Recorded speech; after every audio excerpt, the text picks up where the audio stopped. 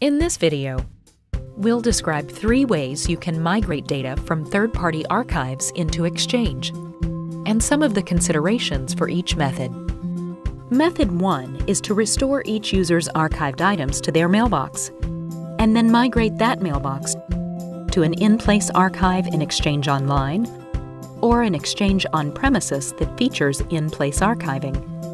With this method, it's important to make sure you have enough space for the additional data you plan to store in the archive.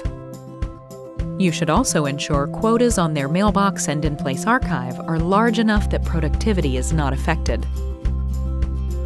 Method 2 is to export archived data to PST files. Exchange can then ingest those PST files using native tools. If you are using Exchange on-premises, you can use the PowerShell to ingest PST files efficiently.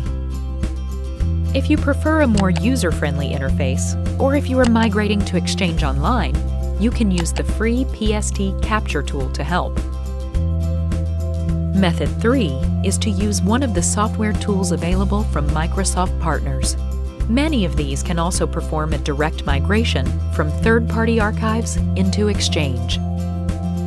You can find partner solutions on Microsoft Pinpoint. Regardless of which method you use, and before you perform any migration, set your Exchange policies, such as email retention, to meet your archiving and business needs.